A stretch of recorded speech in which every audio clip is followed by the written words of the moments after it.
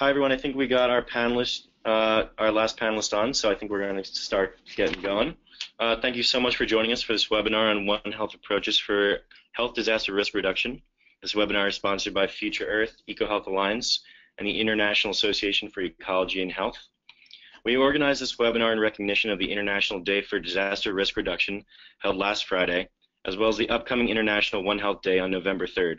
I think you will all agree that this topic is extremely timely in light of the increasing global attention to health security, including the wake of Ebola virus in West Africa, Zika virus last year, and with the current plague outbreak in Madagascar and the Seychelles. At the same time, there are severe health consequences from other types of disasters such as landslides, earthquakes, hurricanes, and drought. Their wide-ranging health effects can span from infectious diseases, malnutrition, water insecurity, cancer, respiratory diseases, and more. These health emergencies remind us of the urgent need to develop multi-sectoral partnerships to address the underlying drivers of health threats and help prevent, detect, respond, and recover from disease events. We are honored to be joined by an incredible group of presenters today. Dr. Shadia Wanous from the United Nations Office for Disaster Risk Reduction, Dr. Christina Romanelli from the UN Convention on Biological Diversity, Dr. William B. Karish from EcoHealth Alliance, and Dr. Timothy Booley from the World Bank. For format, each presenter will speak for approximately 10 minutes, followed by questions and discussion. We ask that you kindly hold your questions until the end and submit them through the chat box. We will record the webinar to allow for further dissemination of this important topic. Our first speaker is Dr. Shadia Wanous, who serves as the Senior Advisor and Health Focal Point at the United Nations Office for Disaster Risk Reduction in Geneva. Shadia will give us background on the global framework for disaster risk reduction and the role of integrated approaches in addressing health disasters. Over to you, Shadia. Thank you very much, Brian. Thank you for the invitation and for organizing this webinar. I'm honored to be here and to build on our working session that we held in the Global Platform for Disaster Risk Reduction last May in Cancun, Mexico, where we presented this work to a huge number of participants there from all sectors. Can I have the presentation now started? I believe I just handed it over to you. Yes. Okay.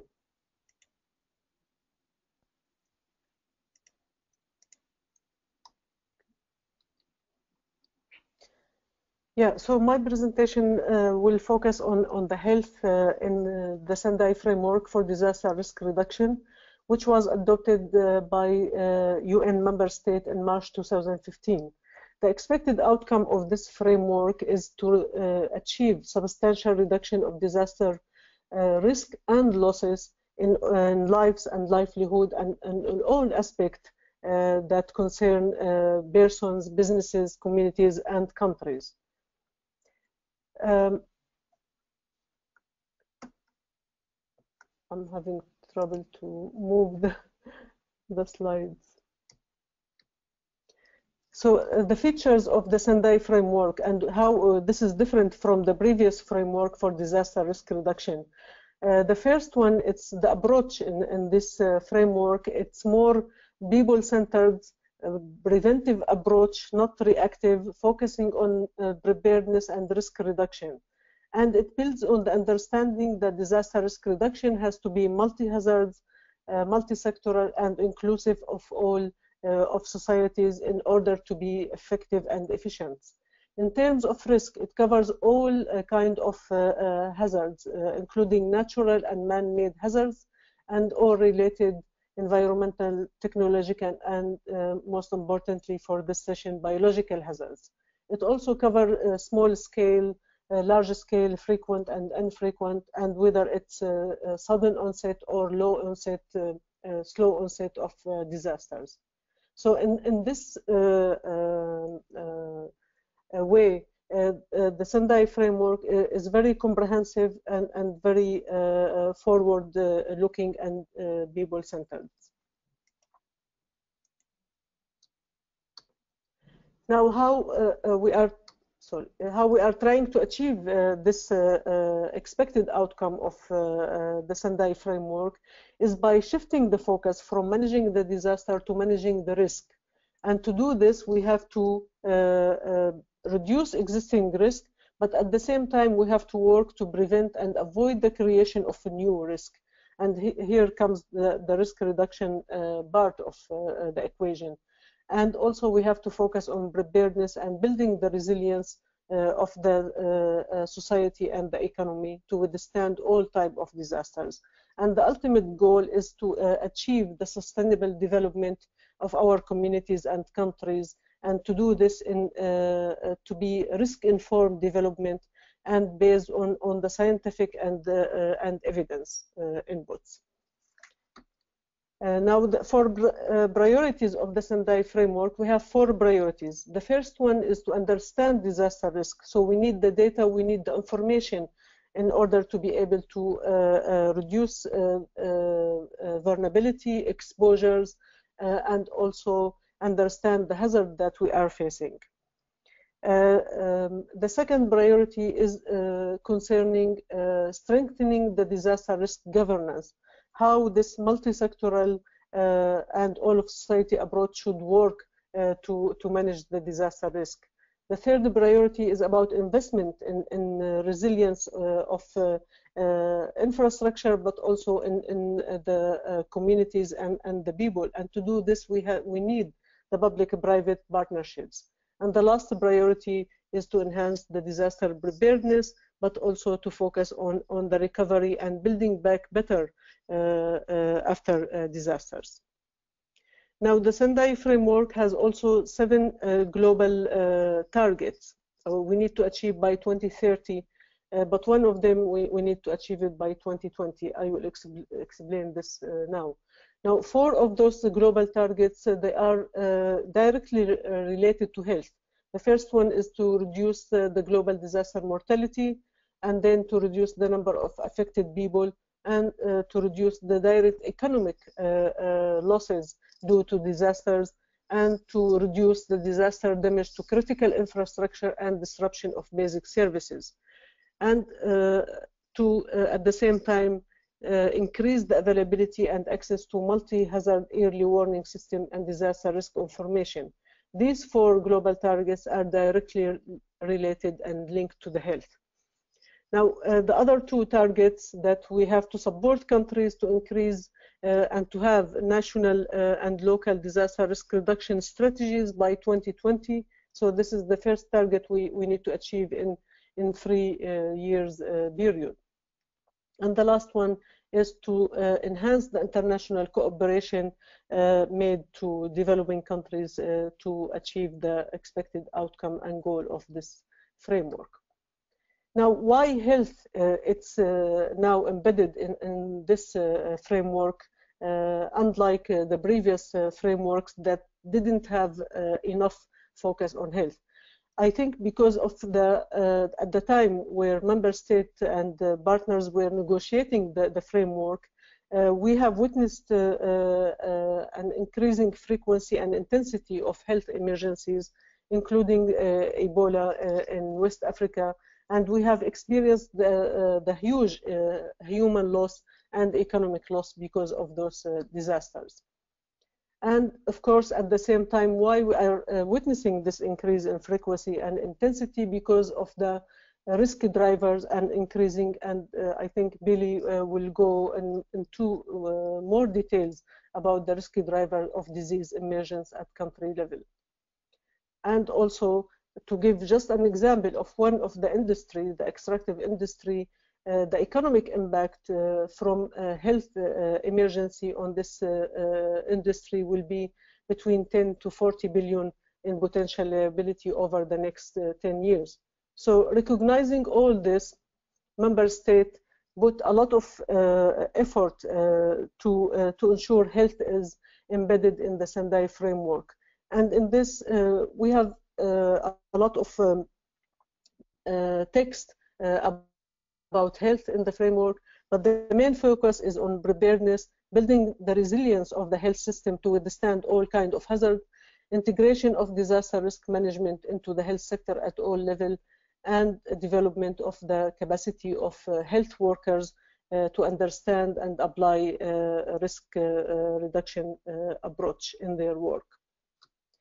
Now, we need to move from the normative part into the implementation, how we can translate this into action. And for that, we organized an international conference last year in Thailand in cooperation with the government of Thailand and the WHO to discuss exactly the implementation of this health aspect of the Sendai framework. And participants agreed on 7 global principles. They call it the Bangkok principles for the implementation. And it all focus on the integration, the cooperation between the health authority and the relevant stakeholders, the public-private investment in health facilities and infrastructure,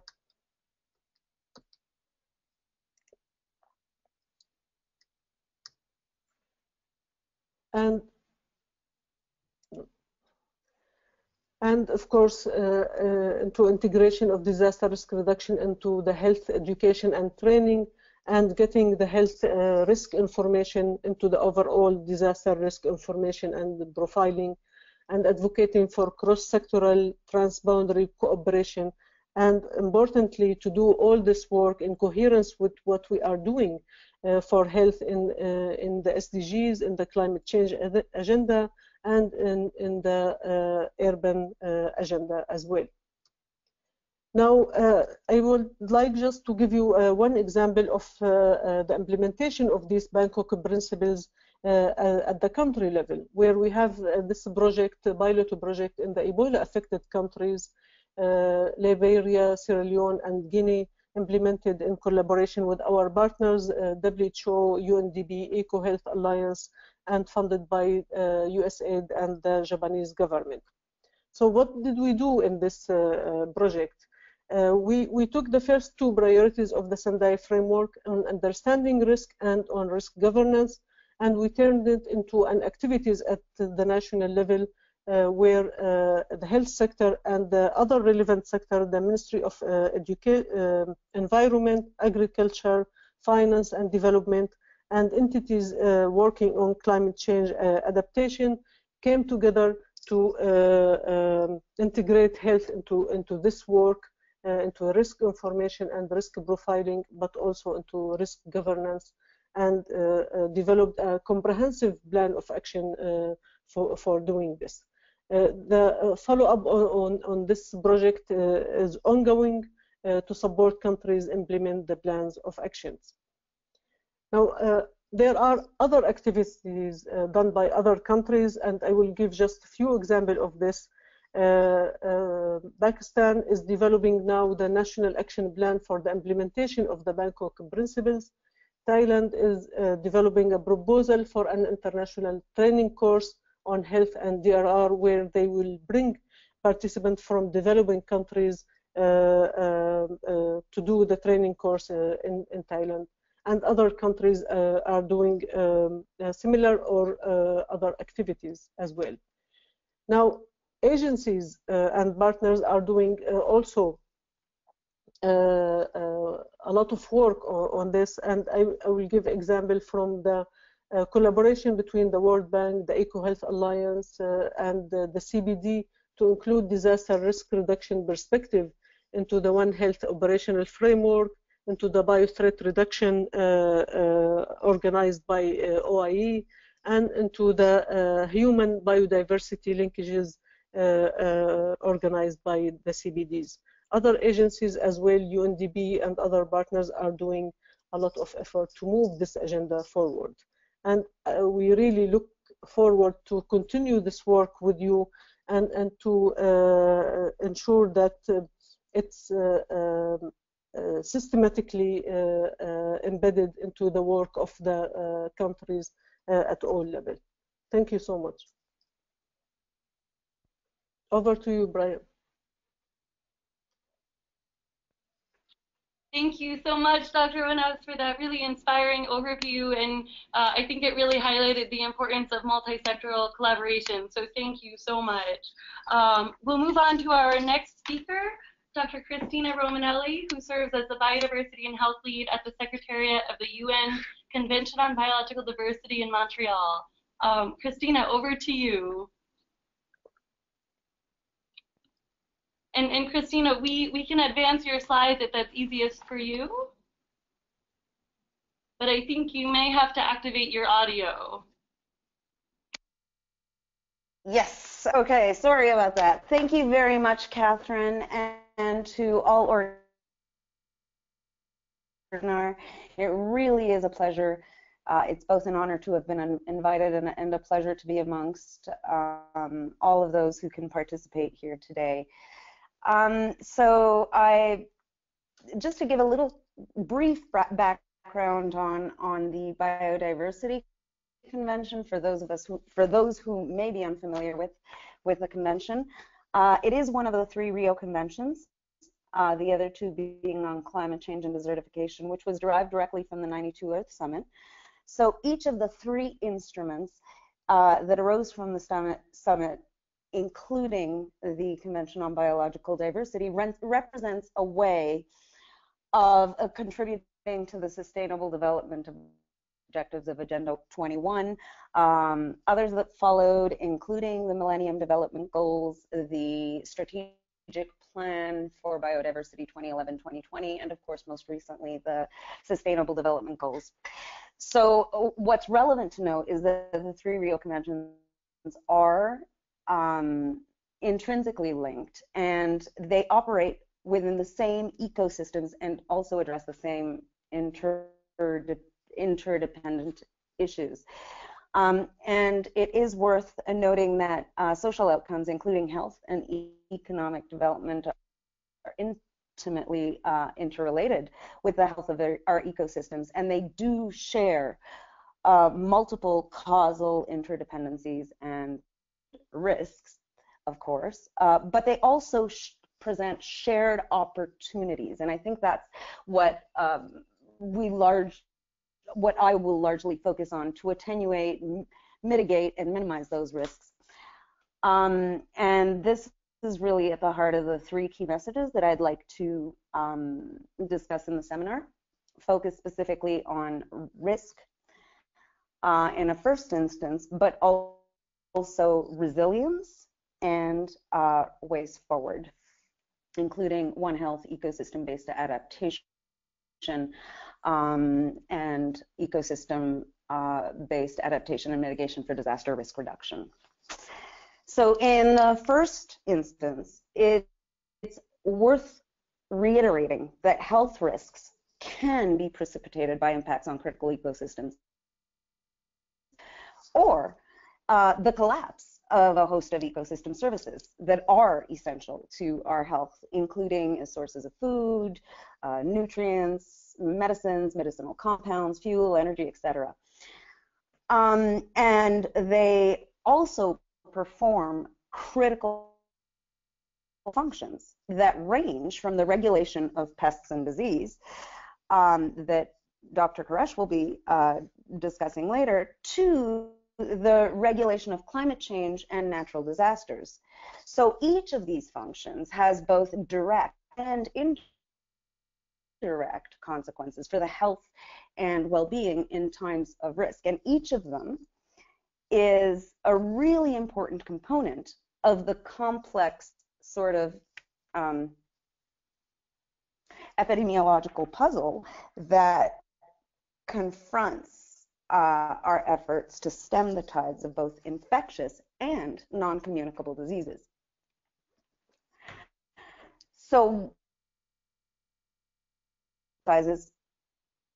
I'm sure each of us on this call know that disasters, include flooding, storms, extreme weather events, wildfires, as well as biological hazards and disease epidemics. But what not everyone bears in mind is that some of these outcomes can in fact be precipitated or intensified by ecosystem disruption, while also increasing the frequency and intensity of some of the climate-related extreme events and disasters. So with this in mind, a key consideration is that ecosystem degradation can increase the vulnerability of human populations to these disasters, while at the same time compounding the effects of other drivers, including climate change, which are not unrelated, even though they're often treated as a separate issue from disaster risk reduction. But it is worth noting that impacts of the climate and disasters have to be addressed should be addressed in tandem, since over 80% of these actually they actually intersect.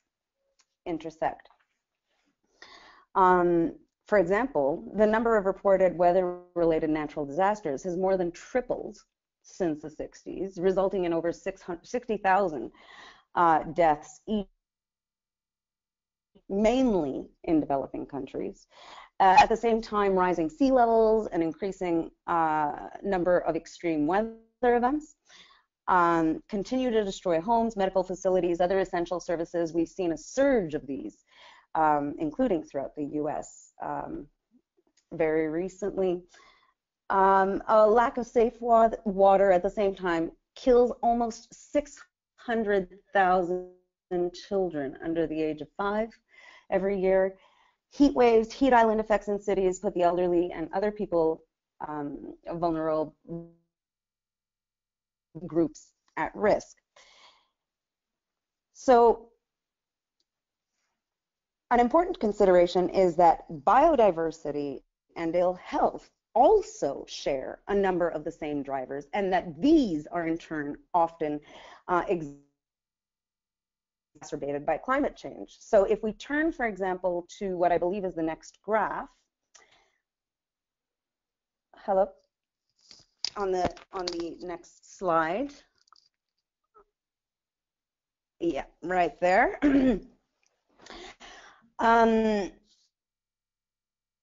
As we see here, land use change, so for example, deforestation for agricultural production or natural resource extraction, is perhaps the leading driver of disease emergence in humans from wildlife. So changes to habitats, the alteration of species composition, which is influenced by conditions that might more favorably support carriers of disease, and or changes in abundance in a given altered habitat can also harbor new opportunities for disease transmission. And these, in turn, have major implications for human health. At the same time, habitat change, such as deforestation practice, may not only lead to less resilient ecosystems, but can also directly alter the capacity of carbon sinks, and thereby further increase risks and positive feedback loops from climate change. So that feeds into the next sort of the next key message that I wanted to address. So on the flip side of risk, we have resistance and resilience. So biodiversity and ecosystem conservation and restoration and sustainable use are integral to the resilience of ecosystems, both and can strengthen them both by contributing to adaptation to climate change and moderating the impacts of disasters on human populations and natural environments. So disaster resilient societies are increasingly, and we'll get to this slide soon, but disaster resilient societies are increasingly linked to and dependent on the resilience of ecosystems and sustainability and security in the flow and delivery of essential ecosystem goods and services. So not only those that are directly associated with resilience to immediate disaster impacts, but also those that normally support communities, including vulnerable populations and society at large. So there are a number of ways, and some of them are exemplified in this slide, but there are a number of ways in which intact and restored ecosystems can contribute to resilience. For example, through the improvement of coastal protection, through wave attenuation, the ability of floodplains and greening of river catchments to protect from river flooding events by diverting and holding excess water, Coastal vegetation is also an important carbon sink, and itself can bury organic carbon 30 to 50 times faster than terrestrial forests. Globally burying a similar amount of organic carbon to terrestrial forests, even though the area of coastal vegetation is only about 3% that of forests. So they do play a really critical role. And so the notion of co-benefits that ecosystem-based adaptation and mitigation options provide are absolutely essential. And of course, they apply infectious diseases, but as the slide here indicates, they're equally relevant to other areas and provide other co-benefits. So that is essential to strengthen adaptation. So adaptation is strengthened by biodiversity and ecosystem-based engineering. And the example that we see here is, well, one of the examples that we can derive from this slide, for example, is on nutrition-sensitive adaptation strategies in the agriculture sector, which can play a very important role. They're also critical to informing the development of and application of best practices. They can certainly contribute to food safety. They play a excuse me, a critically important educational role. Integrated farming systems that exploit the synergies of horticulture, aquaculture, and small livestock production, for example, can reduce waste and expenses on agricultural inputs while also increasing the diversity of food that is produced. Adaptation strategies such as mangrove repopulation, for example, as you see in this photo, can contribute to disaster risk reduction while also contributing to carbon sequestration. At the same time, those mangroves are constitute natural sources of micronutrients. Of agricultural extension services, for example, to promote better crop and food production, diversity and biodiversity, So the point made here is that they do offer a number of co-benefits to build the resilience of natural and managed landscapes. Importantly, they're not only effective to strengthen the natural resilience of ecosystems, but they also constitute cost-effective strategies with benefits that go well beyond resilience, such as protecting marine food chains, supporting local fisheries, small-scale agriculture and livelihoods, all of which are absolutely essential to long-term health and well-being. So, for example, coral reefs are extremely effective in protecting against coastal hazards. They can reduce wave energy by up to 97% and protect over 100 million people in this way from coastal storm surges. If we take another example, in Vietnam, for example, planting mangroves for storm surges can incur only 1/7 of the cost of creation and maintenance of seawalls or dikes. At the same time, it also preserves wetlands, it preserves the marine food chains, supports local fisheries. So I see that we've moved on to the next slide. I think I've already gone over my time. So maybe a few final points is that in some cases, the effectiveness of ecosystem-based adaptation measures can be considered lower than comparable engineered solutions. And nobody here is arguing that it needs to be one or the other. Both are needed. However, they also often constitute a low regret option because they provide other benefits that go well beyond resilience, including economic benefits, including to sustainable development, including to livelihoods.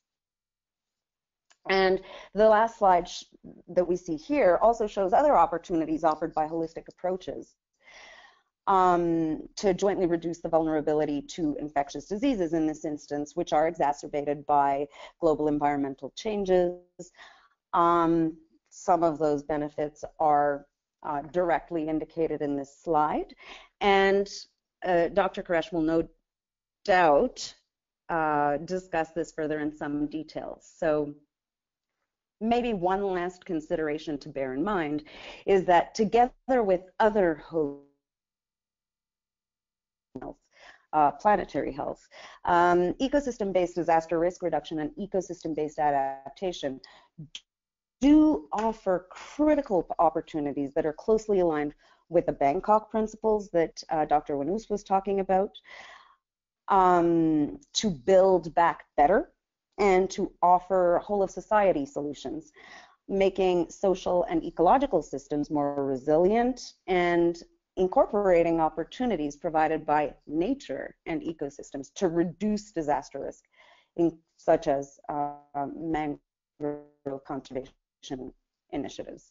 So maybe as a last point, it is not only coherent, but essential to the implementation of global commitments, including those of the Biodiversity Convention, but as also other sustainable development agreements, including the Paris Agreement and Sustainable Development Goals and 2030 Agenda for Sustainable Development.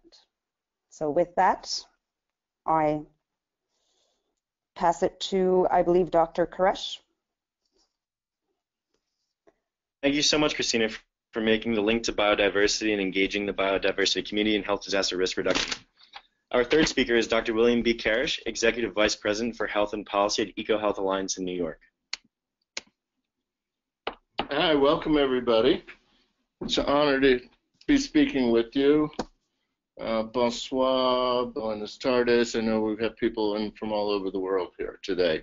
So I'm going to jump right in and get into more of the details on the world of infectious diseases and emerging infectious diseases as they relate to our conversation today. The basic premise, of course, is the One Health concept that underlies this, and this linkage between the health of animals and the health of the environment and the health of people, and that overlap and the different approaches that people are taking to address these issues, and they all fit nicely under this concept of disaster risk reduction. For a bit of background, we know that the majority of infectious diseases are shared with animals, so there's an obvious link right there. And I'll get into a little more about the environmental connections, but we can't ignore those because it's really the underlying basis for all of this. In addition to these emerging infectious diseases, we just have the regular, everyday, chronic, endemic, zoonotic diseases and parasitic diseases that go between humans and animals. Very conservatively, the estimates are about 1 billion human cases a year. Others have estimated up to 2 billion cases a year, which is 25% of the world's population. One of the reasons it's gaining more attention, of course, is because of the rising number. So these are real numbers. This is real data. It's not anybody's personal opinion, but we see this general march towards an increasing number year after year and decade after decade. Most of these new ones, these emerging ones, are, you can see in there in yellow and blue, are zoonotic from either wildlife or livestock. But this connection with the environment, particularly with wildlife, seems to be a trend, and it seems to be growing more strongly. Some of the reasons it's capturing the world's attention is because of the cost. So as we can see over the last few decades, there's this kind of trend to economic losses linked to these emerging infectious diseases. Now, the economic losses are not all about medical care. So on this slide, you'll see near the top, the medical cost or the public health sector costs, which traditionally are dealing with the final outcome of these disasters, is actually quite small as the impact on the general economics, either globally or nationally, have huge costs related with these outbreaks, hence why it's a general societal concern rather than just limited to a public health concern. If we look historically at where emerging disease events occurred, we get a map like this. But this is very biased, but based on people's ability to report, their interest in reporting. You'll see there's more of a focus in the developed parts of the world where there's more scientists, people tend to publish more. So if you review the published literature as we did back almost 10 years ago, you see this bias. But we have methods to remove that bias from the work, and our ecological approach, if you look at the biological side, the ecological underpinnings, we can identify the characteristics associated with these outbreaks and then map those characteristics, and we get a better view of the world as far as the risk. This particular one is new zoonotic EIDs. We can do others. We can do antimicrobial resistance. We can do vector-borne diseases. We can do diseases from livestock. The approach is the same, and we've done that. This one just illustrates an example for zoonotic EIDs because of the continued interest. So we all know plague is coming out now in Madagascar, we had Ebola, all of those, and those are linked back to wildlife. The relative influence, if you look on that bottom left, you'll see what are the drivers broken down to mathematically. So it's where large human populations exist, where population growth is occurring or change is occurring, and where there's mammal diversity as a proxy for biodiversity. But many of the human diseases in particular are linked back to mammals, but not all of those, of course. Avian diversity also plays a role there. And similarly, and Christina showed this map, this is the original from what was used in that State of Knowledge report. What we see is these drivers really link back to what we are doing as people on this planet. So land use change, agricultural industry change, travel and commerce, they're all linked to these EID events objectively. Once again, this is not anybody's personal opinion, it's real objective data. And so I would question the fact that we call some of these natural disasters. I'm not sure that's actually the right term. I think they're unnatural. It has a lot to do with what we're doing on this planet. And disease emergence, these outbreaks, just fall clearly in that category of disaster risk reduction and should fit nicely under that framework because they're increasing and they're being driven by what we are doing. So whether you want to call them natural disasters or unnatural disasters, I don't really care, but we do need to do some things to start preventing them because we have the information on where they're most likely to occur, and we have the information on what kind of activities we're doing that lead to their occurrence. So we have two big opportunities to actually move into the prevention and risk reduction framework strategies at country levels because we know where and we know why. Now, at country levels, of course, we can break these up, and Chadia, Dr. Wadnow showed this earlier, because there's not a one global solution, which is fine. What we really need to be doing is working at country levels and tackle the drivers of disease emergence that are appropriate at the country and allow countries and help them develop strategies to reduce some of that risk. We'll never eliminate all the risk, but we can reduce the risk.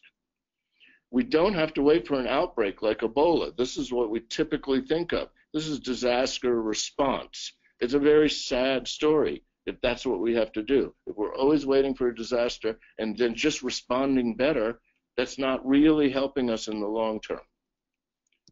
What we really need to do is, that was a case of Ebola, we know what drives Ebola outbreaks, and that's contact with the reservoir, which is wildlife, and it links to biodiversity and biodiversity loss. So this is a logging camp, this is a logging operation in the Congo, and you can see that it's plopped down in the middle of the just remote forest a whole community comes in and is developed there.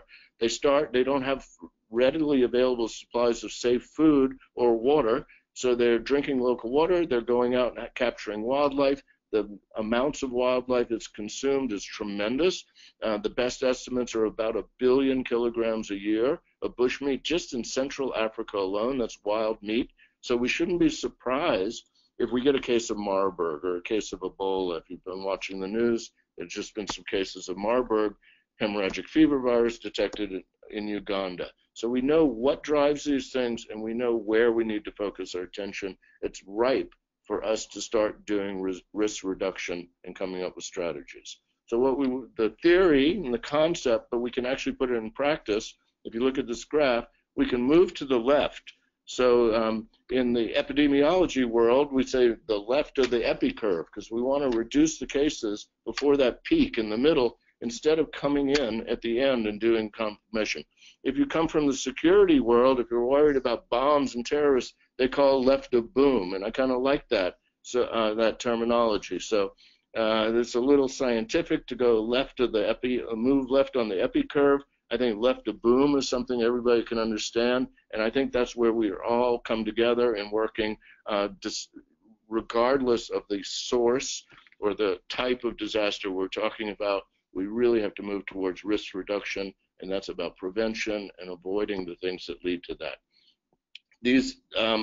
If you don't live in a country that seems to be a high-risk country, you're not safe either, because diseases don't have to just arise, they can arrive. And so we can map out where airports and air travel and transport, and as you remember, that third driver of pandemics and disease emergence and spreading is global travel and trade. So we actually also can tell you where geographically, where these diseases are more likely to arrive. Once again, an opportunity for prevention, because we can put in place better practices at these locations for screening, for better control, maybe pre-screening before diseases arrive, better surveillance techniques. And of course, this link, of course, to the weather, whether or not you want to call it climate change. I know in the U.S. we don't have any problems with climate change, but some of your countries do. Here in the U.S. we call it really bad weather. So whatever you call it, it doesn't matter, because what happens is it's another one of these drivers, especially for vector-borne diseases, but actually for food security too. So once again, this is a more temporal prediction, because the weather and the climate is changing, so that geographically these are moving, but they're still also predictable and allow us to move ahead of time and do risk reduction. And so with that, I'll finish up. All right. Excellent. Thank you so much, Dr. Karish, for that really wonderful overview of how we can actually drill down to risk reduction. Our last speaker is Dr. Timothy Boulay, who serves as Climate and Health Specialist at the World Bank. Timmy, over to you. Thank you. All right, so sorry about that. Complete disaster. Okay, so anyway, I will just proceed like that didn't happen and thank Dr. Karish for all of his great jokes in that last presentation, which were excellent. So thank you for that. And we'll just quickly get moving along. So we've heard a tremendous amount about One Health and disaster threats and about some opportunities. And that's really what I want to focus on in this presentation. Because I think that it's opportunities that get us closer to solutions. So forgive me if some of you know this already. I'm just going to quickly spend a moment on the World Bank because I know there's probably a diversity of expertise on this webinar. So our scope includes nearly 190 countries, both donors and clients, wealthy countries and lower income countries. Our investment portfolio is more than $60 billion a year across more than a dozen sectors, and individual investments can reach several $100 million and span multiple countries. And so it's really important for us to balance the diverse needs and interests of many actors, both when implementing individual investments or developing a new knowledge area like One Health or in disaster preparedness and response. So quickly, what is the World Bank? We were initiated after World War II. This stuff's probably not that interesting, but we have twin goals of alleviating extreme poverty and increasing shared prosperity. And that's important because, just in the sense that we work in economic metrics, but we're also fundamentally about people and development. Why are we thinking about One Health? Well, first it aligns with international agendas. It underpins the Sustainable Development Goals, the universal UN-led call to action to protect people and the planet. Of the 17 goals, these 6 are directly aligned with the science and the practice of One Health. They have to do with the biophysical processes, and achieving success in any of these really requires coordination with the others. One Health provides the framework for understanding and implementing to make this happen, I think.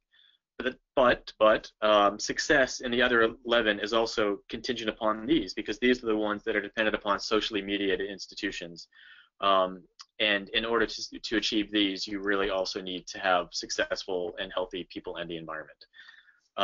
So why else One Health? So a One Health approach is also incredibly important in the regions and the countries in which we work. Dr. Karash showed a variation of this slide before, which illustrates where emerging infectious disease events are caused by zoonotic pathogens from wildlife.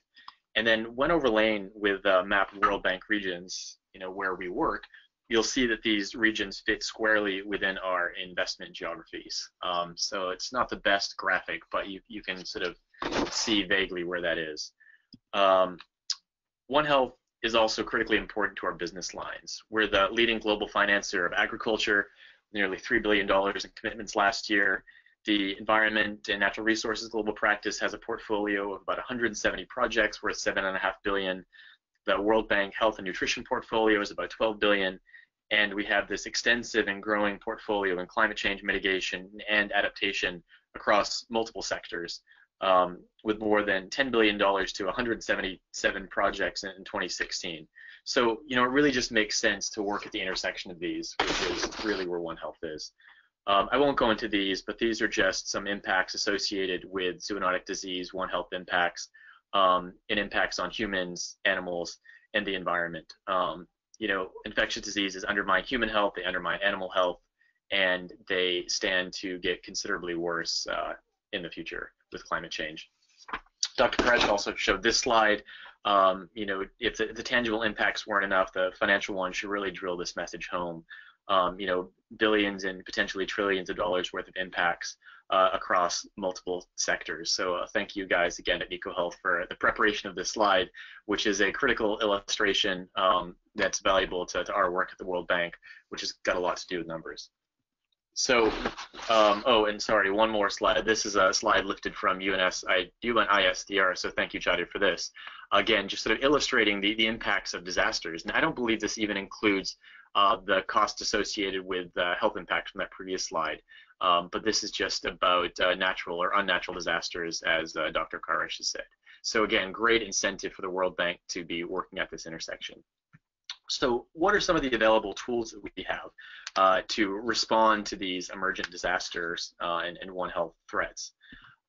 So this is something that we have here at the World Bank, climate and disaster risk screening tools, and this really comes on the front end of disaster preparedness. It's helping us to avoid disaster risk. So we need to screen all World Bank investments moving forward for potential disaster risk to make sure that they are reducing the potential impact on people and then also negative project outcomes. On the back end, we have this, the World Bank Recovery Hub, to help people recover from natural disasters. So again, as Dr. Karash said, this is not really the position that you want to be in, but the unfortunate reality is that we are often finding ourselves in this position, and so we need to have a response mechanism so we can recover from disasters. We also have this, just a bit of guidance, just an illustration of how disasters and the health sector are connected at the World Bank. And this is just a checklist for the health sector, things to do to make sure that all the bases are covered when responding to whatever natural disaster might have occurred. Separately, we have these different modes of pandemic finance. So building on the lessons from Ebola, the World Bank, in partnership with the WHO, has developed the Pandemic Emergency Financing Facility. And this is to enable funding to help prevent the rare, high-severity disease outbreaks like Ebola. And it covers outbreaks of infectious diseases most likely to cause major epidemics like flu, Ebola, Marburg, Lassa fever, so on. And the PEF includes an insurance window of about $500 million for 3 years with a replenishable cash window of up to $100 million. So it's a pretty significant feature in the global landscape.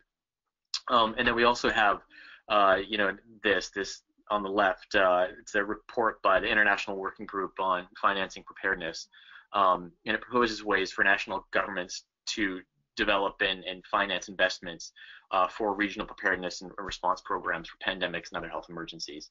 And I'll talk about in just a moment what the World Bank is doing in that sphere. Moving back to One Health, what are we doing and how are we trying to solve some of these problems? So this is more or less the accepted construct for One Health. And we're, of course, working within this, but we're not covering everything. We're not doing food systems and nutritions and calling that One Health. I mean, the World Bank is certainly financing those things, but for various structural reasons, we're focusing on infectious disease within our new operational framework. And this is done, again, just so that we can scope this and so we can sort of work rapidly to get these different mechanisms funded within the institution. So what exactly are we doing? Well, we spent the past 6 years developing this. And this is, it's really longhand for One Health. All of these things for, sorry, this is the slide that I should be on here. Operational framework, oops, did I just lose that? There we go. For strengthening human, animal, and environmental public health systems. What is it and what will it do? Well, first of all, it's an educational document. It's about 200 pages long. It's been socialized and reviewed at the WHO, OIE, FAO, ILRI, UNEP, CBD, and widely within this institution. And so this exercise alone is possibly worth it for the awareness building. It also lays out the approach to applying One Health and World Bank operations. Who is needed in the room, what are the investment options, what are the economic and development benefits, where should we be working, what types of projects are good candidates, so on and so on. But it's also an incredibly valuable political tool because it enables governments and countries who already have a One Health perspective to approach the institution for funding and support. So importantly, this is, it's not a report, it's an operational framework, a blueprint for making investments and working with clients, and that's a really important distinction. And can't express enough gratitude to our colleagues at EcoHealth Alliance who have been absolutely critical in the development of this program and will be as we move forward with the implementation of this work on the ground in many countries. But then also a huge thanks to all of our international partners at CBD and UNISDR and UNEP and UNDP and FAO who have been great collaborators in this process and moving it forward. This is a particularly tedious slide. I apologize for that. But just look at the headings, and it'll give you a flavor of some of the resources that are available in this document and some of what's been pulled together to help socialize some of these concepts and provide in-country teams with the tools they need to address human, animal, and environmental health threats that, of course, include disaster preparedness and response. This is just a conceptual model of what this might look like. Again, we don't expect this program to fix all the infectious disease or One Health issues in countries. Rather, we hope that it will add another level of protection to work in concert with other global programs. So this is just illustrative. It's not comprehensive, and there are, I'm sure, better examples of global programs, but I hope that it provides an overall sense of the idea.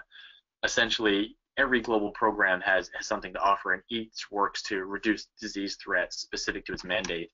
The One Health framework that we've established, the last little bit there, the rose-colored lens, does this as well, but by recommending interventions and providing tools to help further diminish these risks that these other programs are already addressing.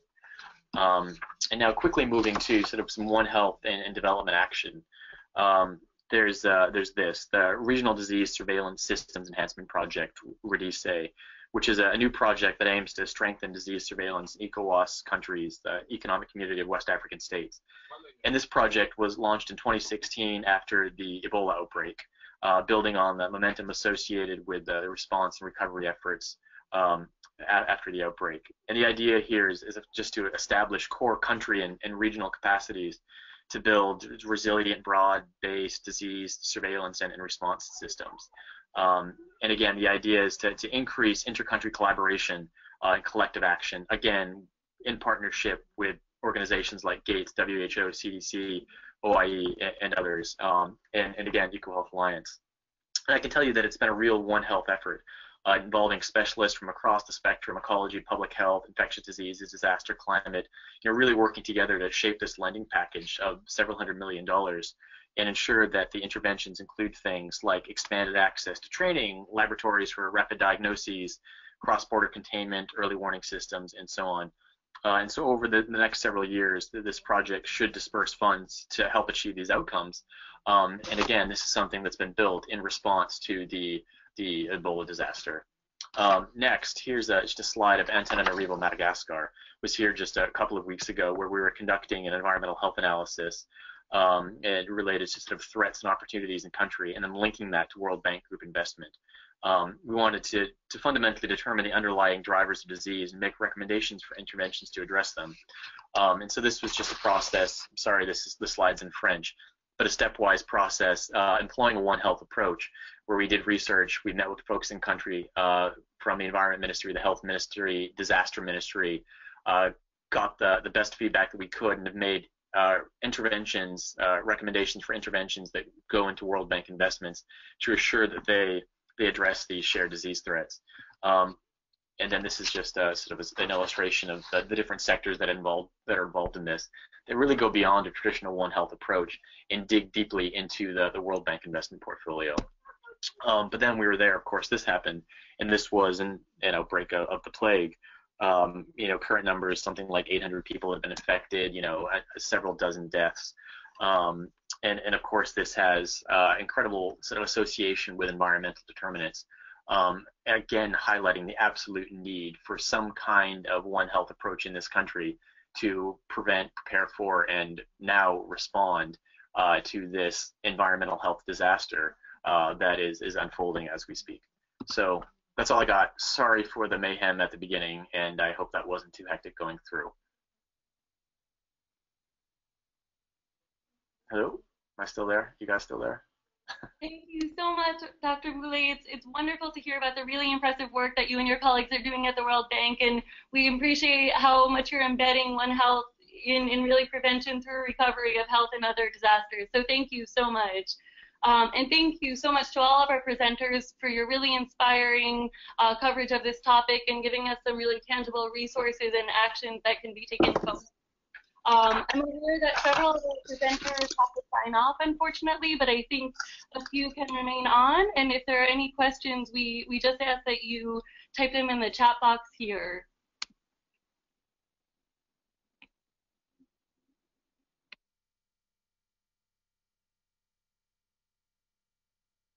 And we'll give 1 or 2 minutes for people to type in any questions in the chat box, and if not, we have some questions that can further elaborate on this topic.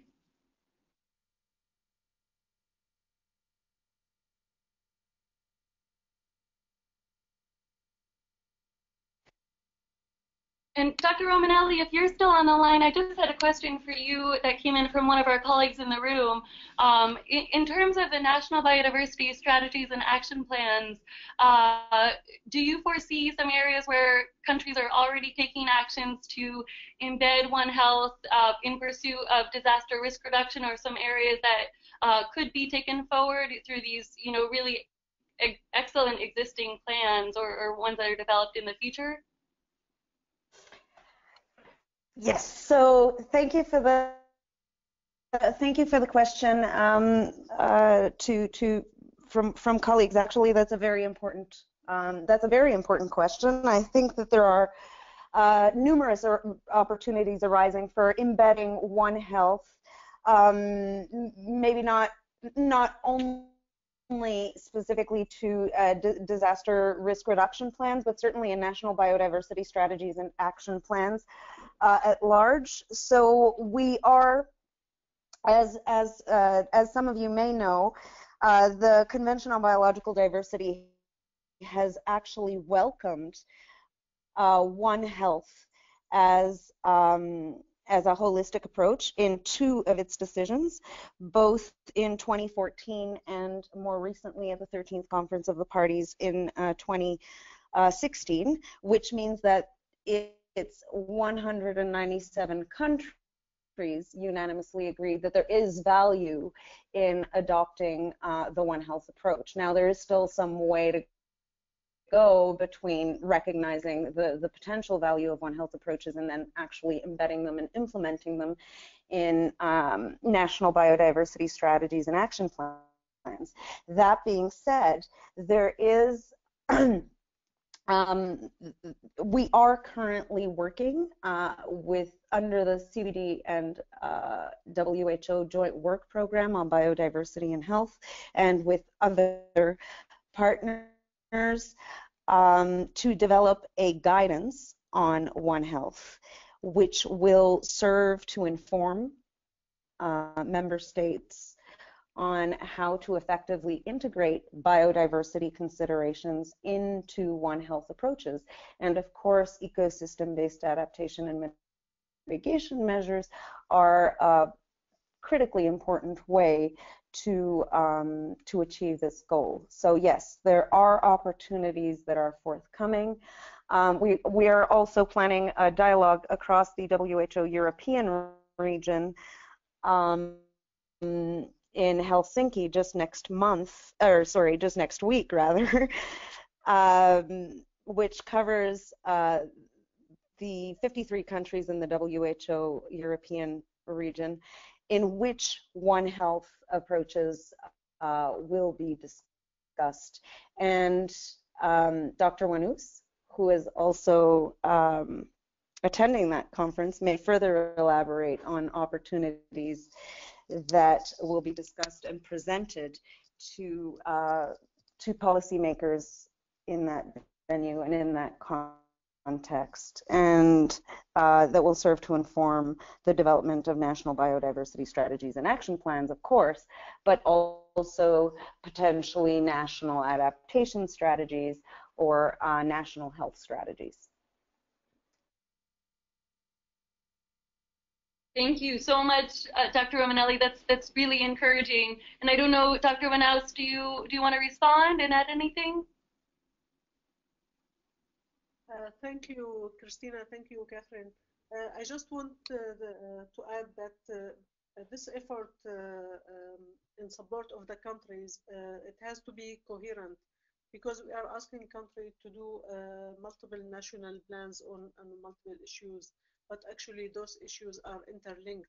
So what we are working now with the biodiversity and WHO and the colleagues is to advocate for one national action plan for all those areas: disaster risk reduction, climate adaptation, biodiversity, and also through the One Health approach. All right, thank you so much, Dr. Wanous. It's great to hear. And thank you so much to all our wonderful presenters and participants for joining us today to discuss this important topic. We encourage you to disseminate this information and keep learning about this, as well as consult the resources our colleagues have highlighted from their work. This webinar has been recorded, so we'll be posting a link of the recording as well as a summary of the topics covered today. Please check the Future Earth Open Network under the Health Knowledge Action Network page. Again, thank you to our presenters and our participants. It's been great.